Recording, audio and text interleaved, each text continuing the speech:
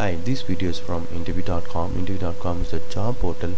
If you're looking for a job, you can post your resume with us. In this video, I'm going to talk about one of the important and basic Java interview question. Can abstract modifier be applied to a variable, Java variable? No, it is applied to only to Java class and Java methods. Say I can have an abstract modifier for a class. I can have an abstract modifier for an abstract method for a method, Java method, but the moment I try to add an abstract modifier for a variable, I'm going to get a compilation error. Let's see the compilation error. It says illegal modifier. Abstract modifier is an illegal modifier for a variable. Only public, protected, private, static, final, transient, volatile are permitted for a variable in Java.